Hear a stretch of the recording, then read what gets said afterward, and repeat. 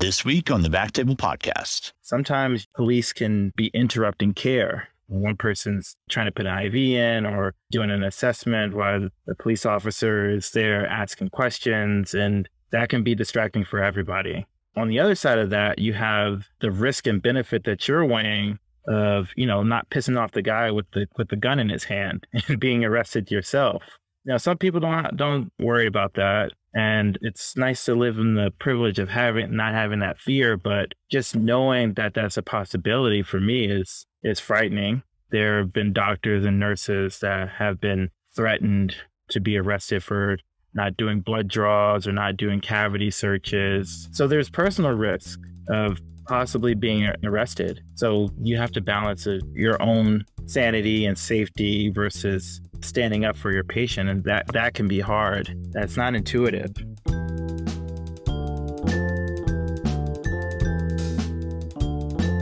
Hello everyone, and welcome back to the BackTable podcast. My name is Vishal Kumar, and I will be your guest host this week. I want to thank Aaron Fritz and the rest of the BackTable podcast team for allowing us to use this platform to center the conversation around health equity. While the views expressed during these conversations are mine and mine alone, I take comfort in knowing I am supported by an institution and community that is committed to transformative justice and addressing health inequities. If you think like me, and I know that I do, I believe interventional radiology is the most incredible specialty in medicine today. Having the privilege of taking care of patients who need help and need access to level 1 trauma center services is not something I take lightly. According to a 2006 analysis in the New England Journal, authored by McKinsey et al., in which the authors looked at the effects of trauma center care on mortality throughout this country, they showed that treatment of severely injured persons at a level 1 trauma center compared to a non-trauma center was associated with a 25% reduction in mortality. San Francisco General Hospital, which is a level 1 trauma center, and Safety Net Hospital for more than 1.5 million residents of the San Francisco and northern San Mateo counties, sees close to 4,000 trauma cases annually. If we do our jobs right, we have the opportunity to give members of our community, our city, a better chance for survival. That means working hand in hand with our ED physicians, trauma surgeons to help take care of critically ill patients. Sometimes that means embolizing patients who are bleeding to death with anesthesia, massive transfusion protocols as part of the critical care equation. Seeing a life-threatening bleed in real time on angiography is nothing short of precision-based medicine. And the ability to embolize it through a catheter that measures less than 1 millimeter in diameter is nothing short of magic. But if I stop and start to take a look outside the IR suites, I start to see people who I'm not always used to seeing in our control rooms. And the more I look, the more I start to appreciate the presence of police in operating rooms, emergency departments, patient care areas, hallways, cafeterias, and at the hospital entrances.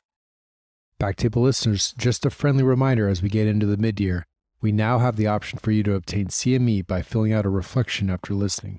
Powered by CMEify, a seamless way for busy clinician learners to discover internet point-of-care learning opportunities that reward CME credits and more. Find the link in the show notes or under the episode at backtable.com. Today's topic is the presence of police within spaces of healing, and specifically the presence of police within the emergency department. To help me engage in today's conversation is Dr. Jamal Jefferson. Dr. Jefferson is a PGY3 emergency resident at Highland Hospital, the largest safety net hospital in the East Bay area of Northern California. He completed his undergraduate degree at Williams College in Williamstown, Massachusetts, and his medical degree at the University of Rochester School of Medicine, while also obtaining his master's in business administration at the Simon School of Business at the University of Rochester. Prior to his residency, Dr. Jefferson played wide receiver at Williams College, taught at Match Public Charter School in Boston, Massachusetts, and worked in the Bonham Lab at the NIH, researching the effects of altitude changes on individuals with sickle cell trait. Dr. Jefferson's academic interests include point-of-care ultrasound, pain management, and cardiology. His personal interests include golf, exploring new trails, indoor cycling, and traveling with his partner. Dr. Jefferson, on behalf of all of Interventional Radiology, welcome to the podcast and thank you for your service during this global pandemic. Vishal, thank you for that generous introduction. And, it's my pleasure to go to work every single day. So thank you for all that you do as well. We're in this together. Well, I appreciate it, Jamal. Before we begin to tackle the enormity of police presence in institutions of healing, is there anything else you'd like to share with our listeners about yourself? Man, I really think that you covered everything. I always like to start off with identifiers.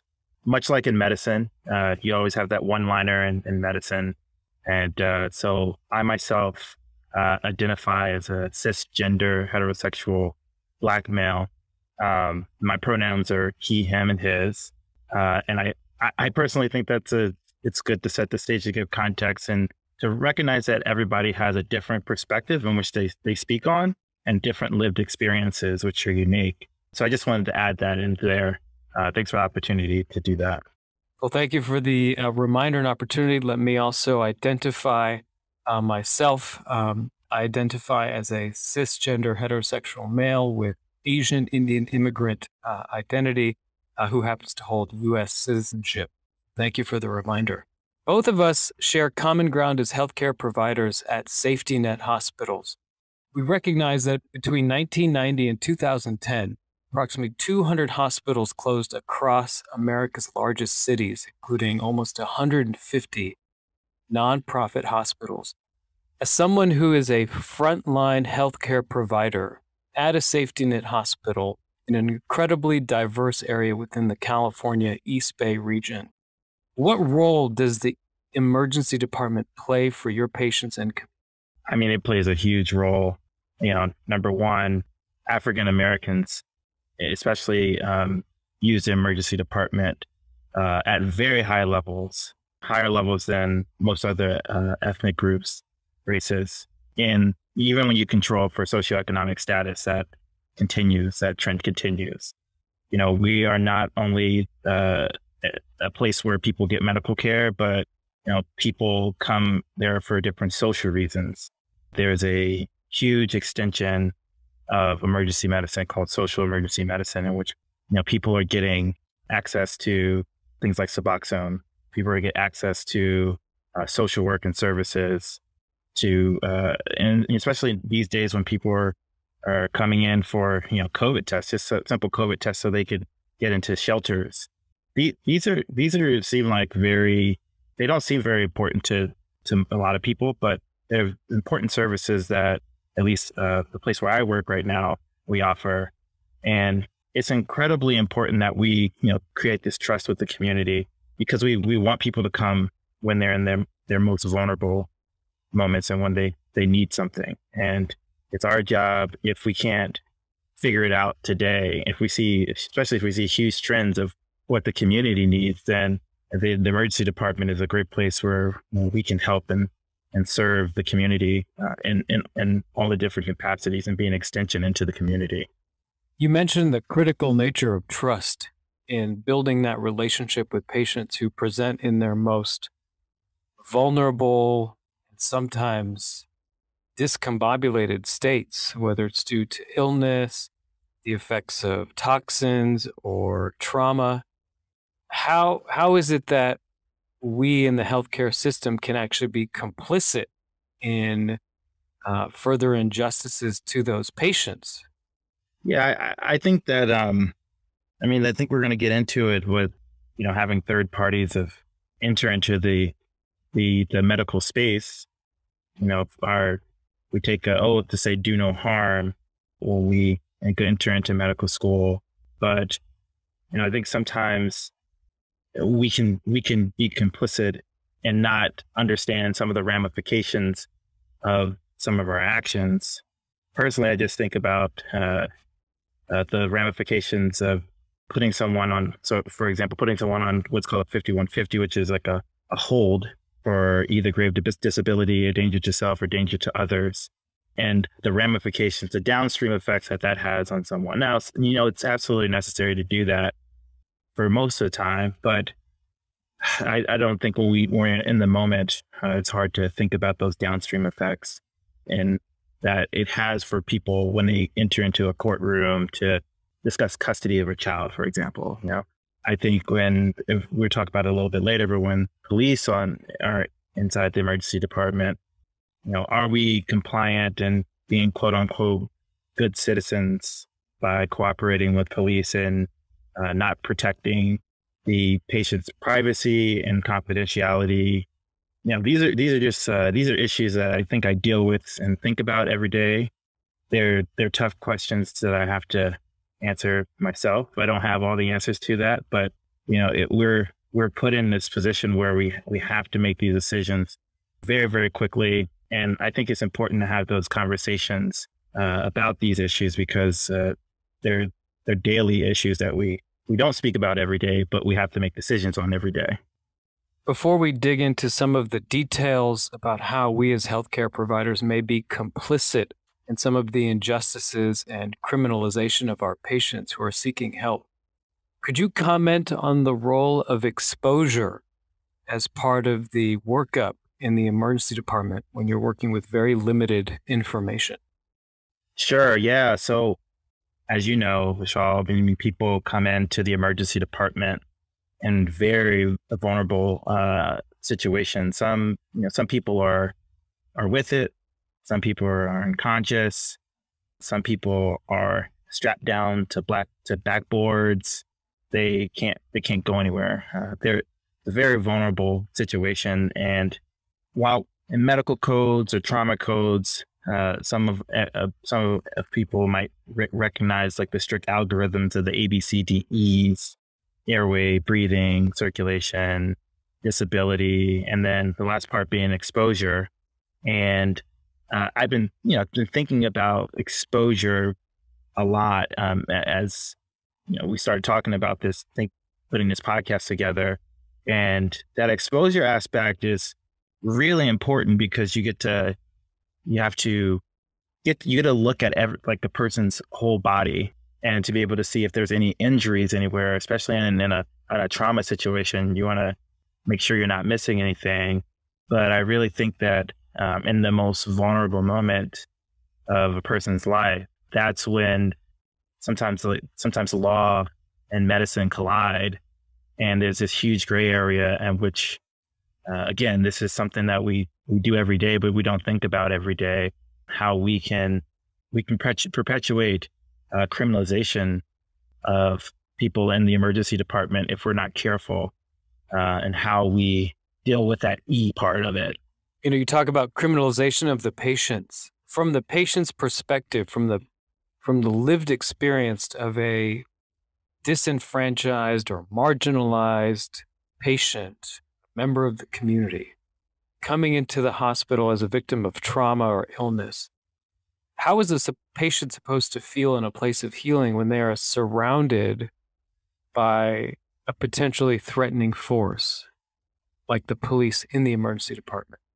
Yeah, and this is where things get hard for everyone.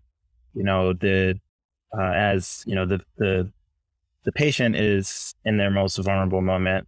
They have come into the emergency department because they're seeking help. We as providers, doctors, nurses, techs, we should be non-judgmental about how people get to this place. But sometimes, we have our biases, and we have to recognize that sometimes we're not completely impartial about the way we view people in this state. And then we have, depending on why the person is coming to the emergency department, and they might be in police custody, they may not be. They may be under an investigation, or there just might be police around.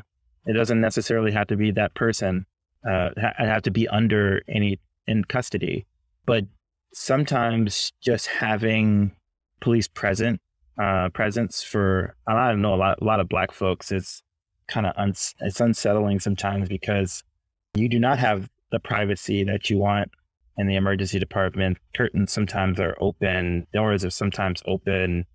People kind of freely move throughout the emergency department, especially if they get into the back. If we see some of our first responders back there, for the most part, we allow them to observe, and that's fine. But I do think that you get into some situations where you really have to be an active participant in protecting the patient's privacy, and sometimes that's not at the forefront of our minds.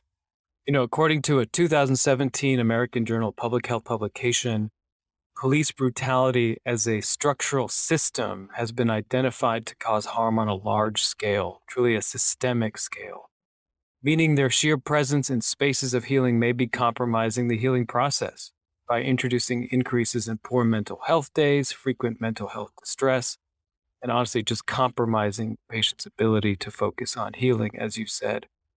As we are agents of trust and allyship for the patients, when they see white coats standing side by side, police, whether in the CT scanners, in the angio suites, the operating rooms, or the emergency departments, how do you think that affects the patient's ability or willingness to engage in a trustworthy dialogue with us in those moments of vulnerability?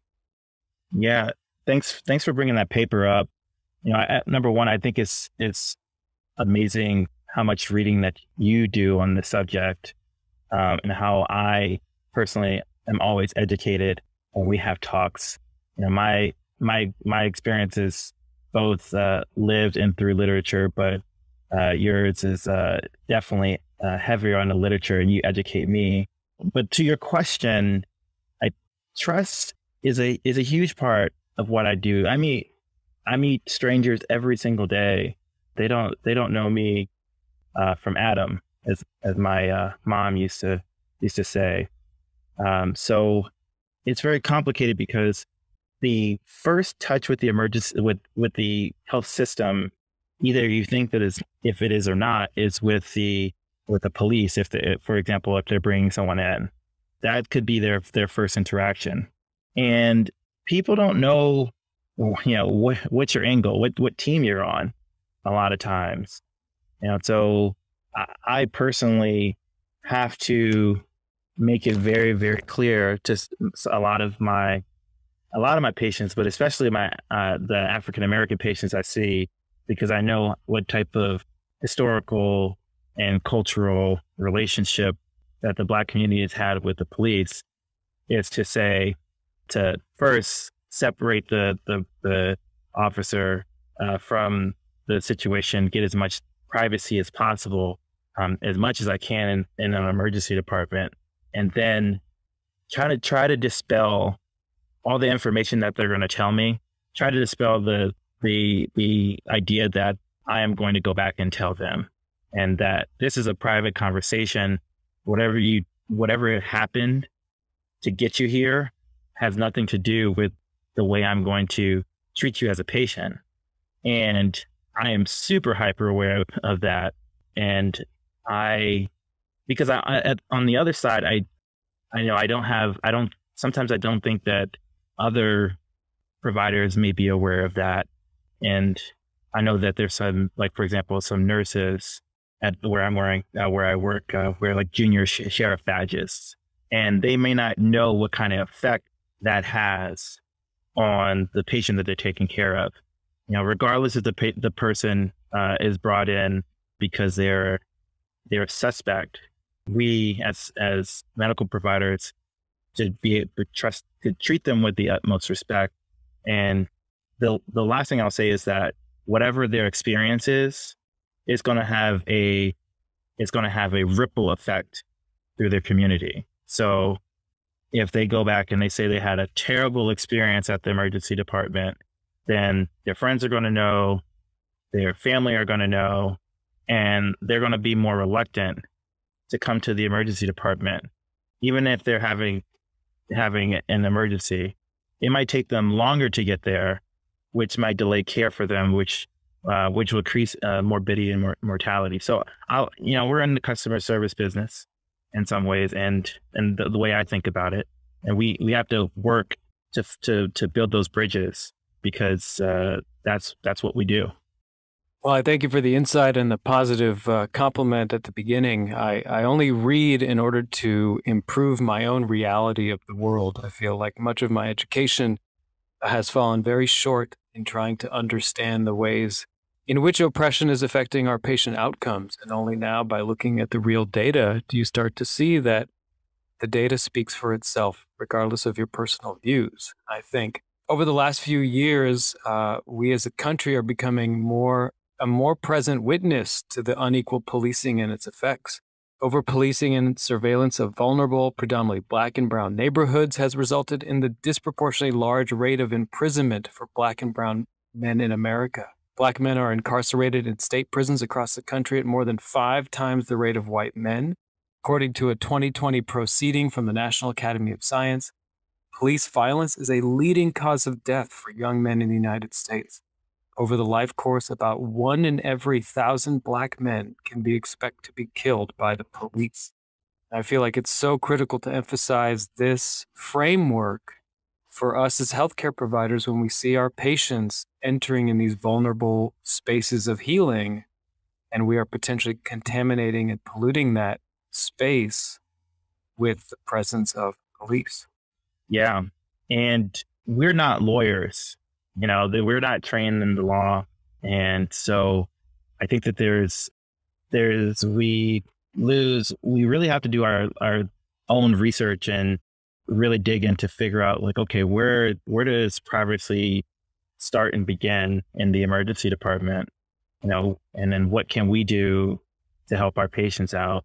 The Supreme Court has over and over and over again ruled that the emergency department is a public space, esteemed a public space. So any Fourth Amendment protections to search and seizure are not present in the emergency department. And that has huge implications. And if I can go quickly back to the exposure part to talk about that, when a patient is being exposed for their medical treatment, if they have something in their pocket, for example, removing items, those things have to be itemized so they can be returned upon discharge. And sometimes you find things that people kept in their pockets that they didn't want people to know that they had. And I know that I had an experience where that happened, and someone was itemizing some of the belongings and pulled out some black tar heroin. The curtains were open. They were waving it around as sort of an evidence of this is the reason why they're probably here, which is great for us to know so we can treat them with some Narcan. But police were right outside the door. And luckily I had a fellow physician attending who quickly recognized that, because they were very sensitive to that aspect, and asked that person to put that object away. And so we enter into these spaces with no idea about what the law says, and we're potentially criminalizing our patients and don't know that we're doing that. I want to emphasize what you said, that we are in fact not lawyers, nor did we take the bar exam before this podcast recording. Much of what we have said today comes from an incredible 2020 Harvard Law Review written by Ji Sion Song, and it speaks heavily to many of the issues you presented. In fact, jurisprudence and the interpretation by the courts of the Fourth and Fifth Amendments, as you said, have essentially legalized the warrantless search, seizures, and interrogations in the ER. They've essentially granted police the power to use the ER as an extension of street policing without recognizing the vulnerability of the marginalized populations that rely on the emergency departments for their care. And as you said, the plain view doctrine, as described in the Harvard Law Review, commonly arises in the emergency room with clothing discarded by hospital personnel during treatment, or the evaluation for illicit substances that fall out of clothing or from patients while they're being treated. And if an item is deemed as within plain view, its incriminatory character is immediately apparent, and the officer has a lawful right of access to the object. And this even extends to radiographic examinations. If a radiologist says that a certain identified object on a plain film or CT scan could potentially be an illicit drug that was ingested, that could serve as basis for further investigation and a warrant for an arrest. And it strikes me as incredibly poignant that you've taken a sworn oath to preserve the dignity, preserve the humanity, and preserve the privacy of these patients in their most vulnerable moments. Yet you do not have the backing or the support of the greatest court in the country to secure that privacy. Yeah. And the other thing I wanted to sort of add about advocating for your patients. So you say that you know that this is a potential that we have potentially can be criminalizing our patients, and you're hyper aware of those things. And so you're doing things to make sure that you give your patient privacy, but you are in the middle of your primary survey, your secondary survey, in the middle of your workup, talking to the patient. And sometimes you can have police can be in the department and be interrupting care. That goes back to, having that trust issue. One person's doing something, or, trying to put an IV in, or doing an assessment while the police officer is there asking questions, and that can be distracting for everybody. And so on the other side of that, you have the risk and benefit that you're weighing of, not pissing off the guy with the gun in his hand and being arrested yourself. Some people won't worry about that. And it's nice to live in the privilege of not having that fear, but just knowing that that's a possibility for me is frightening. There have been doctors and nurses that have been threatened to be arrested for not doing blood draws or not doing cavity searches. Most recently, there was a nurse in Salt Lake City she wasn't arrested, but she was detained with handcuffs because she refused to give blood, to draw blood and to give to an officer in the middle of the emergency department. So there's personal risk of possibly being arrested. So you have to balance your own sanity and safety versus standing up for your patient. And that can be hard. That's not intuitive. Yeah, this does not mean to serve as legal advice, but according to the law review, doctors do have an independent basis for refusing court orders under special circumstances, and those statutes authorize them to comply with search warrants. Several states do not compel them to do so. So it's definitely worth discussing with risk management, perhaps having an annual or semi-annual reminder to healthcare providers working in particularly vulnerable situations of their rights and their abilities to advocate for their patients. Yeah, definitely. One thing you mentioned that seems to be a recurring theme within the language of oppression and the way we approach many of our disenfranchised patients is the criminalization of the patient. This mentality that the justification of a police presence within the ER is justified because they are there to preserve the safety of the healthcare providers and the institution. Are we wrong to think that having police in the ER is keeping us safer as healthcare providers? Yeah, that's a really tough question because, there's an increased feeling of safety, no matter how you think of it, and that you have, that there are people with weapons that are, on quote unquote on your side, but then I would say it's hard to really study that to really know if there is actually more, if people feel more safe actually in the emergency department. I don't know if patients do. That's a good question because you can certainly think that patients may or may not think that they feel more safe with someone who has a weapon on them.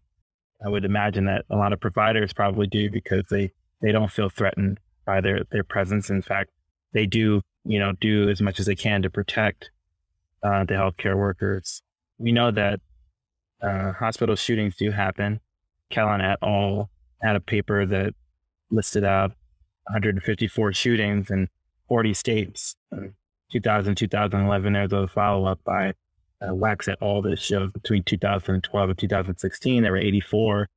And I would be remiss to not to mention the recent shooting in the Jacoby Emergency Department waiting room. So there's an increase in the the danger in the emergency department. And some people would say that the solution is having more people with guns there. I don't know the answer, Vishal. I don't know.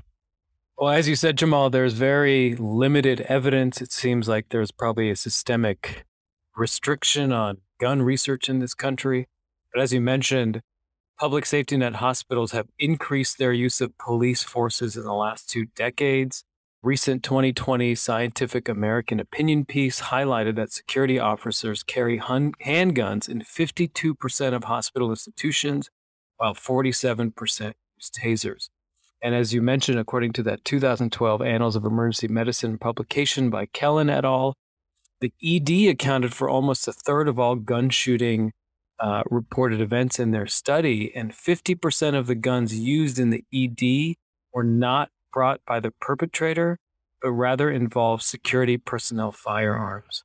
So perhaps a counterintuitive outcome where the presence of guns may be, in fact, the reason for the violence in the ED settings, at least something we're thinking about when we think the police presence is justifying our own safety. Yeah, that's a good point. I was remiss in talking about that perspective of, those 154, that it actually comes from the actual security personnel. And even thinking about even deeper, we're not really sure if that's necessary for as well. And we'd be remiss as well not to emphasize the different vulnerable populations that come into the emergency department seeking services. The study also found that psychiatric patients were 16 times as likely to be victims of police brutality, that 1 in every 4 of the 1,000 people killed by the U.S. every year is diagnosed with mental illness.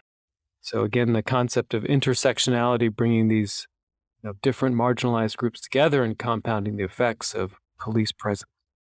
Jamal, you talked about the criminalization, again, of the healthcare providers towards the patients, collaboration of our structure, our system, the hospital system with the legal system. Would you help share for our audience, or at least educate those who may not know, about the 2001 Supreme Court decision of Ferguson versus the city of Charleston?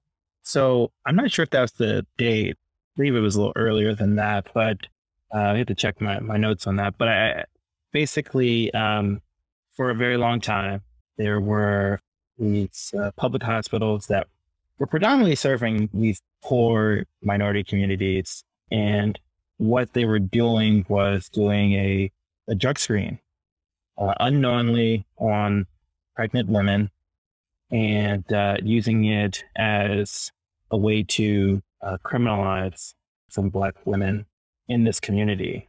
Ultimately, that was shut down and found unconstitutional.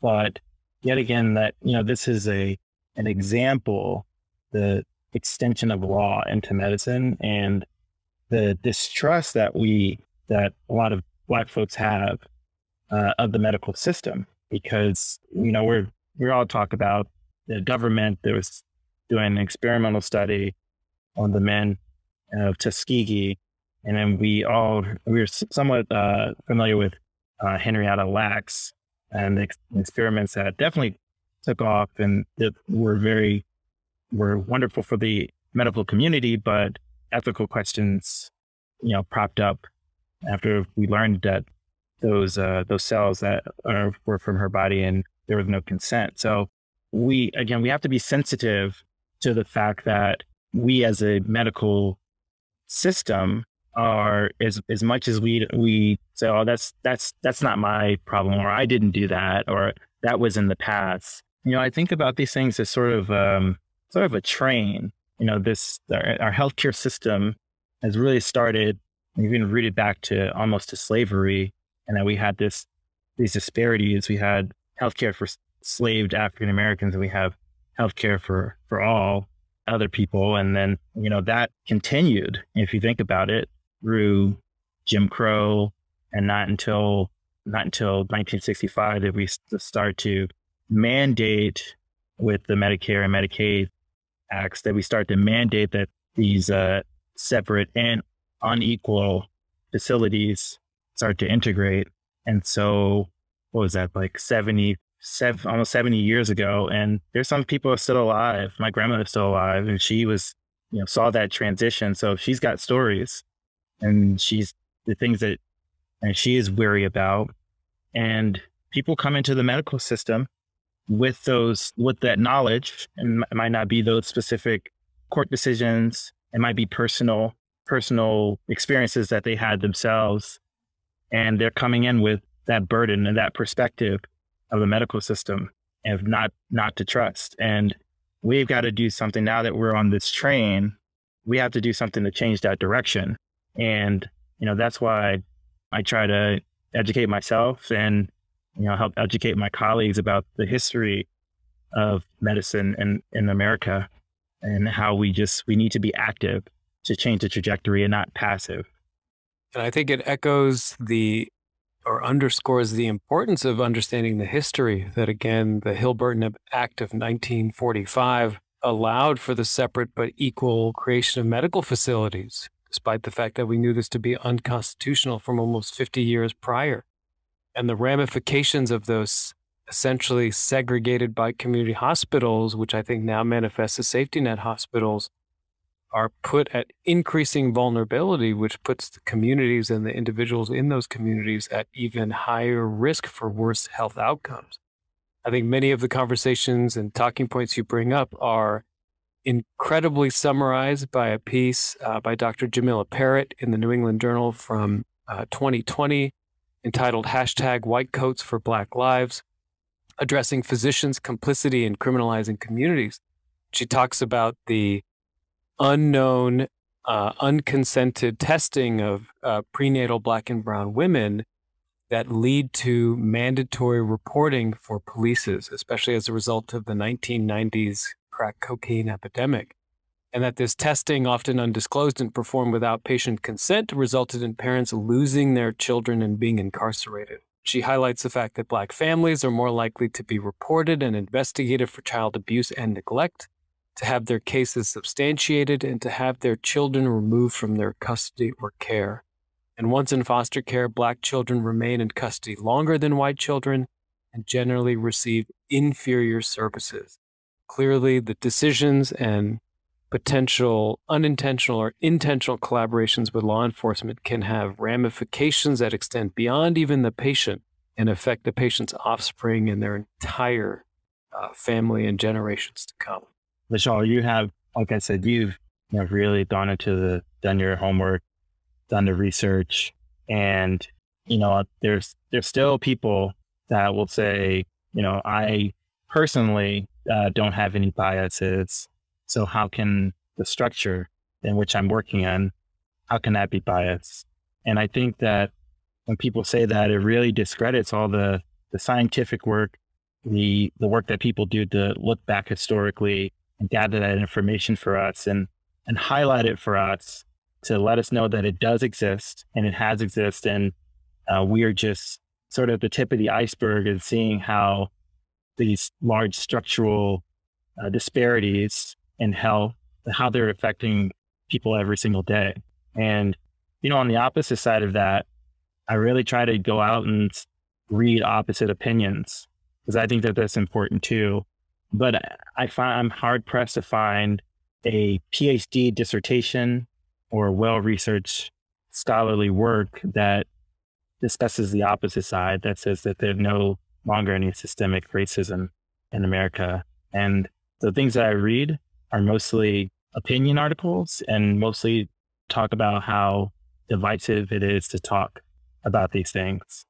And I don't, I know it's probably hard to hear and they're very tough conversations to have, but we need to have them because like I said before, we're on a train, and if we're passive about the way that the train is moving, then we're going to end up in the same place that we were or are right now, but there's still so much work to be done. Well, I think as Dr. Kumar P. Jones likes to remind us, the effects of oppression and systemic racism affect all of us and not just certain communities. And as physicians and healthcare providers, we really do wield the power, the privilege, and responsibility for dismantling these different elements for our patients. And I think with more education, with more commitment to making diversity, equity, inclusion part of your professional medical competency, ongoing, continuing medical education, we can start to unravel many of these historical truths that we have become very good at denying or ignoring, and start to hopefully, if as we said before, if we name it, we can finally start to treat it. Jamal, many of our listeners are aspiring physicians, either college students, medical students thinking about applying into residency. As we bring our conversation to a close, is there any last piece of advice or guidance you'd like to impart on them? Sure. I mean, I love what I do. I'm sure that you would say the same thing, Vishal. My job is completely different than yours, but at the end of the day, I think we're blessed and highly favored because we have these purpose-driven lives. We found things that we can wake up every day and do and feel like we've made a meaningful connection with another person. And in some ways, we're hoping to make a world a better place. And throughout all those things, there was a lot of trial and tribulation, a lot of late nights, a lot of disappointing scores for me, at least, but disappointing days. But at the end of the day, you have a long-term goal. Keep your head down.